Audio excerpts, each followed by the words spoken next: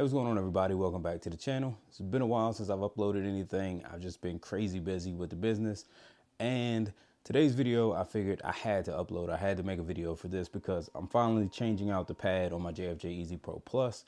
And a lot of you who've watched the first video I did on how I use this machine, since the instructions are terrible, know that I don't use the JFJ pads. I got this one here just for a size reference. But I don't use these pads anymore. You can see it's pretty much brand new.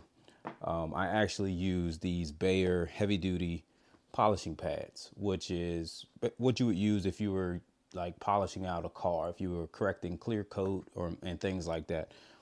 This one you can see on the back, we're using the ultra fine foam. So it's the last stage. It's that very finished, like the very final stage where you're just kind of bringing out, as they say, the show car finish. So it's a super, super, super light cut. They do have obviously other ones. If you want the yellow, it's like a fine foam, which has a little more cut than this one. The medium foam, which is a more aggressive cut. And of course you have your coarse foam, which is blue. And that's going to be like your hardest cut. I've never had to go to blue. For very bad discs, I have used the green, but that's like very, very one-off.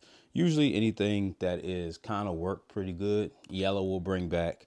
And this white pad right here probably brings back around 95% of the discs to like perfect condition. So now one thing to note is this is a 6-inch pad. This is the smallest I can find this pad in. I get these from not Home Depot. I get these from Harbor Freight. I'll put the link in the description below if you guys, want to check them out. But these pads are like, they're like 4.5 inches or so. So basically you have to take these right here with some scissors and you cut it down to about 4.5 inches so that it'll fit your little, your pad in here on the Easy Pro. And we just use this marker to just trace an outline. But I'll show you how I do that. But yeah, so let's get this pad out. And you can see this one's been in there quite a while because you always get that, that circle ring in the middle of where it just shows the pad is worn down. Another thing is these pads are actually thicker than the JFJ site gives you. So, yeah, I've been using this probably for 2 to 3 months maybe. And you can see that it is basically the same size as a brand new buffing pad. So this actually, I can still use it. I've used it. I actually used it earlier today. But when they start to get down this low, normally I do end up swapping them out for a brand new pad. But in like worst case scenario, if I needed like an emergency pad or something, I could always grab one of these. They would work just fine.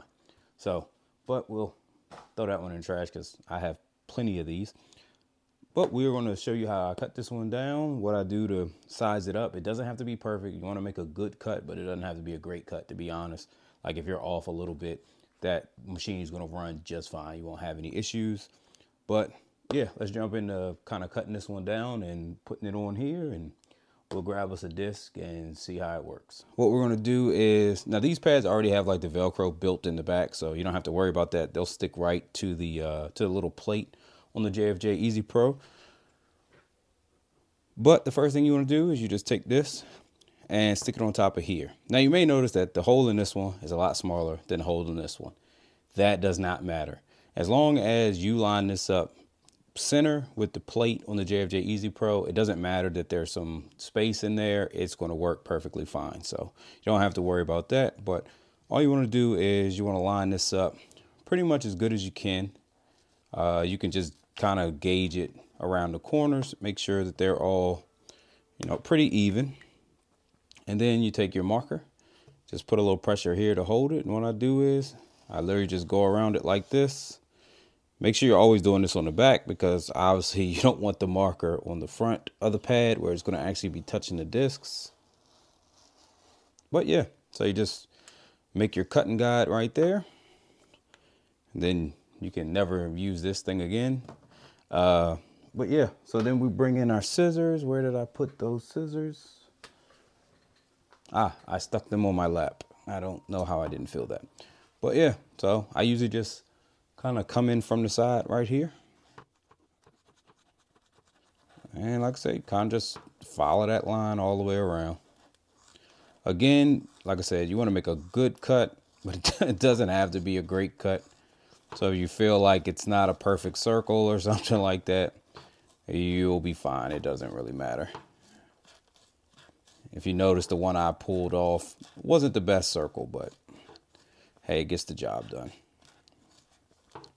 Now, the reason why I like these pads better than the JFJ Easy Pro pads that you can get from them is that this pad is good enough to where I don't have to like use two separate pads. Like this pad will bring a lot of discs around by itself. So it's just like kind of a one stage correction.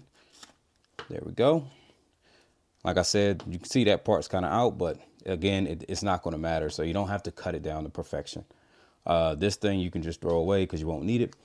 But yeah, like I was saying, this pad does just an amazing job of taking the place of the polishing and the buffing pad that JFJ Easy Pro provides. It kind of puts a 2-in-1. And in all honesty, I find that it also gives you a better finish on the discs. And since it's just has a little more give to it. And these are built for like the automotive industry. Like this is really for dealing with cars. So it has a lot better heat dissipation as well than the JFJ Easy Pro pads do. And anyone who out there who use these machines know that heat is your enemy, because heat can damage a disc where a disc won't play at all, even though it may look amazing, but the heat can destroy it and it'll never play. So these do a great job of getting rid of heat while it's being ran.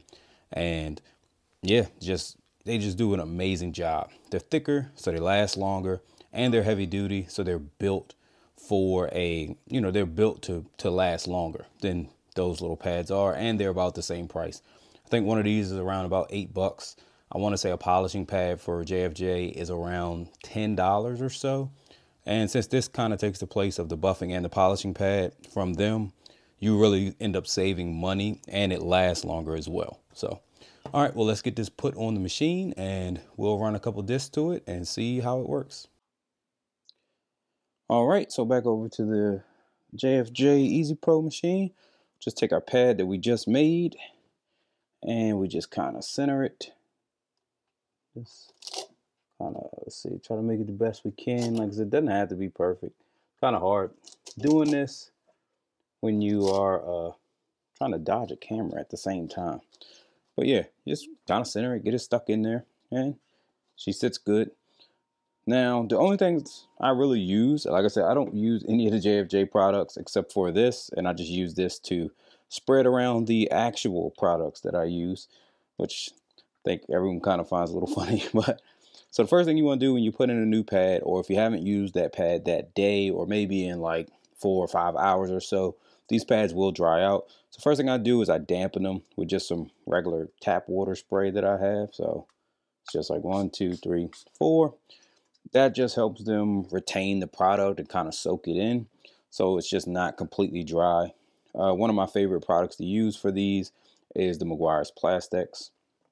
So we'll put this down. First one, you can be a little heavy-handed if you want. This bottle's actually starting to run out, so I have to bring another bottle in here soon. But I usually do that, kind of give it a little circle, and then I just lightly spread it. And I always spread to like that spot right there.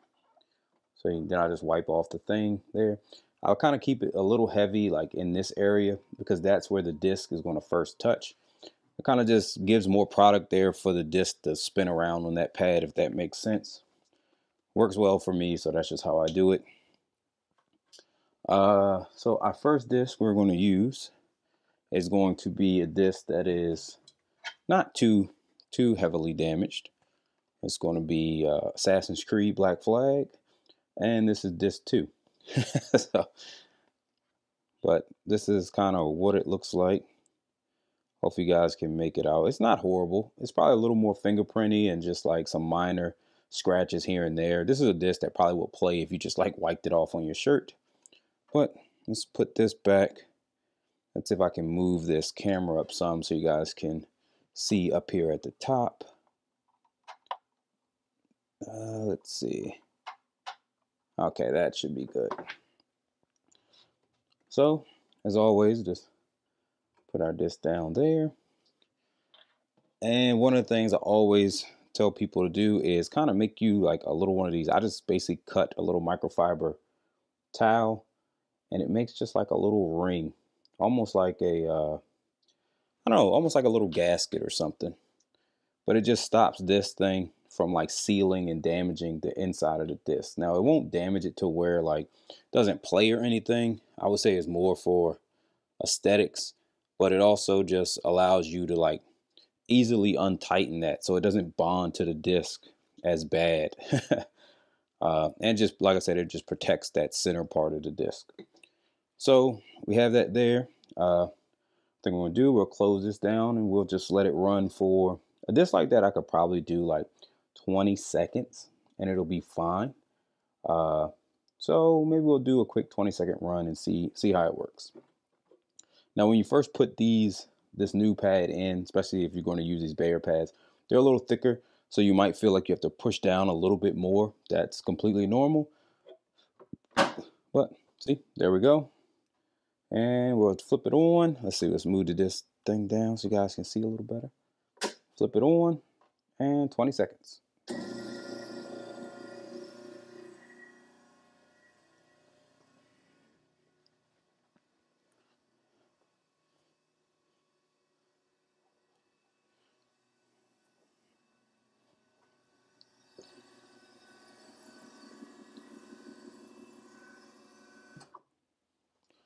All right, seems our 20 seconds is up. Let's turn it off, safety first. Open this up. And so we can, oh, well, just broke that. Did I break this again? Yes, I did. Oh, great. All right, let's see if we can make this work. Another one of these bites the dust. I gotta remember to loosen these before I try to undo them.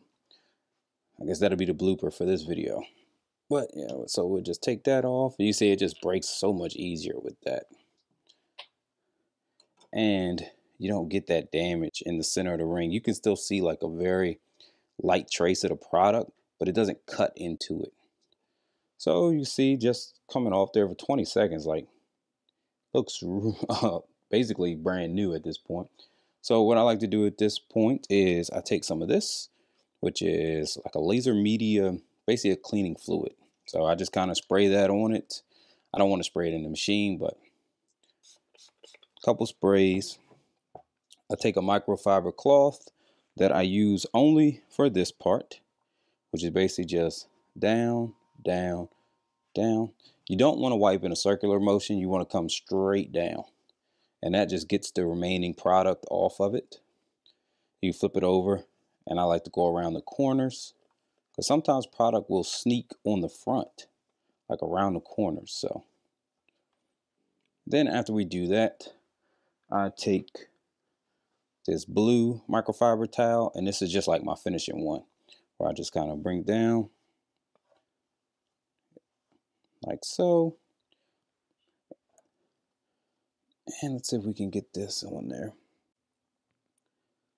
You can see that, I mean, it came out looking really good, especially for 20 seconds. Like normally I run it through for a minute. Looks like there's a little bit at the top. It doesn't even look like scratches. It just looks like something that can just be kind of wiped off. Yeah. So you can see, like I said, the disc, they perform, I mean, the pads perform like really good. All right, so now we're going to do a little more damaged disc. And just in case you were wondering, it's the same game, still disc 2. But yeah, so that turned out pretty good. So our next disc we're going to use is going to be Crisis 2. Can it run Crisis? Let's see. But as you can see, this disc is definitely a lot more worked over than that last disc. So we're going to see how good that this finishing pad can do with a disc of this quality. Now, sometimes this will be a disc that I might have to bump up to the yellow pad, which is the fine polishing pad for Bayer, and then down to the white pad. I don't think this would be a green pad. I don't think this would be a medium need, but it could be. But let's just see what this pad can do by itself. So what we're going to do is, so same game, Crisis 2. Put that on up there. We'll grab our, I call it a little microfiber gasket. Let's see, screw that down. Boom. Let's get our plastics. Hopefully I have enough in here for this one. We don't have to do the water because we just did the water, so should be fine. I'm always a little heavy-handed on the product, so if you're wondering why I'm using so much, it's just that's kind of how I do it. But like I said, I like to leave the product a little heavy where the disc first touches. And when you're using a brand new pad, it's kind of good to be a little heavy-handed on the polish for the first few goes, because it really like kind of conditions that pad. Okay, so we'll close this one down. And let's see if we can bring our broken light down now. We'll turn it on and we'll let it go. This probably should be a minute.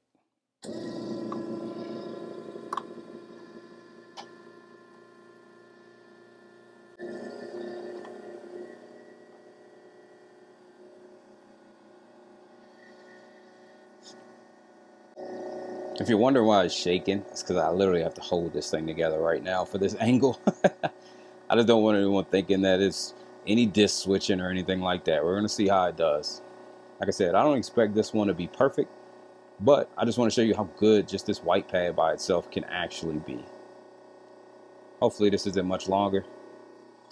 Oh, wow, that was weirdly specific, but okay. Let's see if I can get it to, oh, dang it.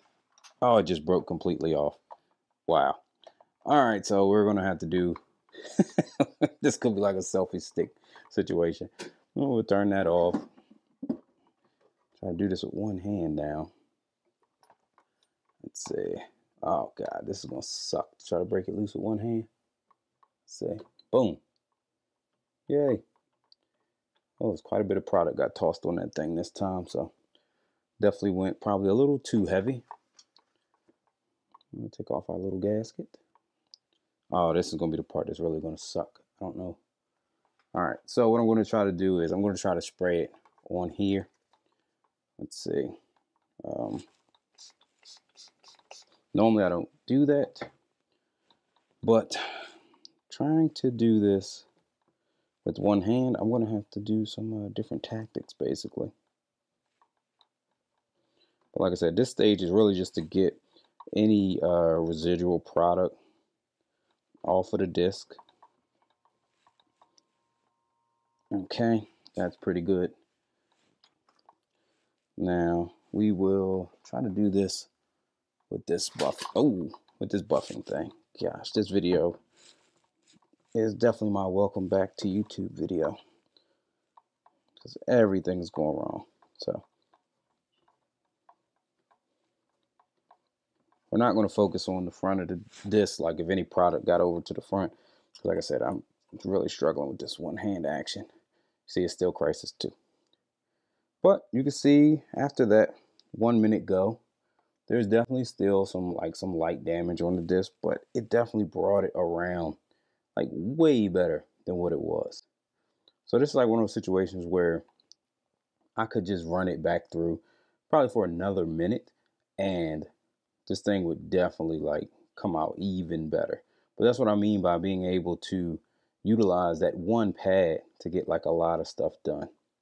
Now the yellow pad would have probably took a lot of that out on just one pass. But again, this was just like a test case scenario for a really bad game or a really bad condition game. Still, Crisis 2. Just kind of show you like how good that pad can actually do and how bad of a disc it can manage with. So, but let's see, we can stick that one back on there.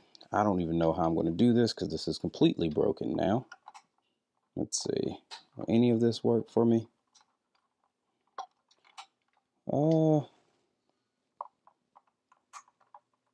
No, it's not going to work at all. Okay, well, so I don't think that's going to work, but let's see. I will put this back on. I'm try to tighten this back down. This is very difficult with one hand.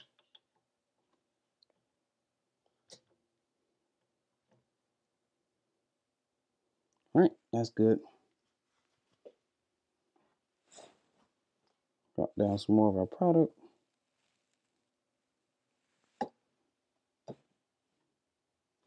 If you see like the discoloration in the pad, that's not a big deal. It's going to turn to more of a black color. If you have like an air gun or something, you can kind of blow it out if you want to, but I've never had any issues from leaving it like that. But we'll put it back down. Turn that on, then 1 minute. I always like to stick with 1 minute.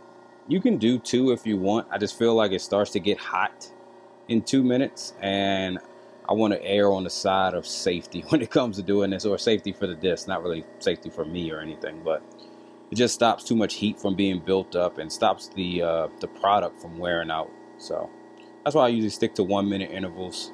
I don't really see the need to ever let it go for 2 minutes. I would rather do 2 sessions of 1 minute rather than risk it doing a session of 2 minutes and it gets a little too hot and ends up damaging the disc. If you're wondering, I'm literally holding a ring light in my hand. But okay, so it's done. Turn that off. Pop that side. Pick it up. And again, let's see if we can, there we go. So that gasket makes it so easy to break the seal on that. If anyone has used this without one of these little gasket things, they can probably tell you that, yeah, that would have never happened just now, because that thing really sits on there. Boom. Do our same little strategy we were doing.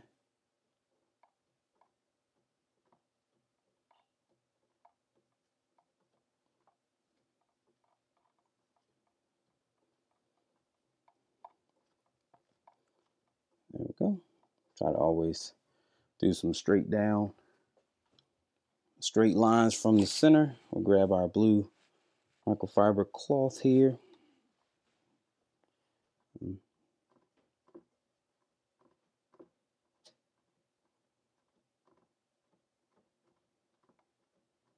Okay. Let's see what we're looking at. Still, same disc. But, so we still got a little action over there. You can still see those marks.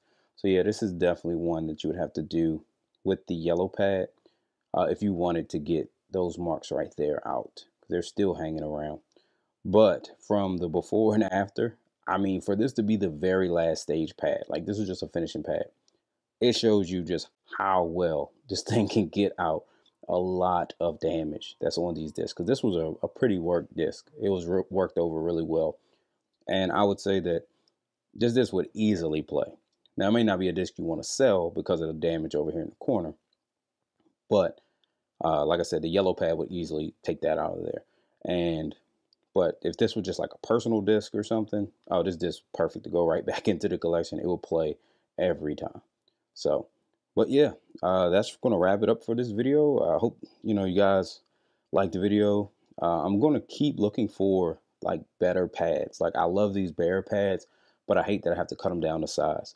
So if I can find a pad that comes closer, or at least like maybe 5 inches or maybe 4.5 inches, where it can just sit directly on here without any modifications, and it does a really good job with the discs, I'll make another video to show you those pads as well.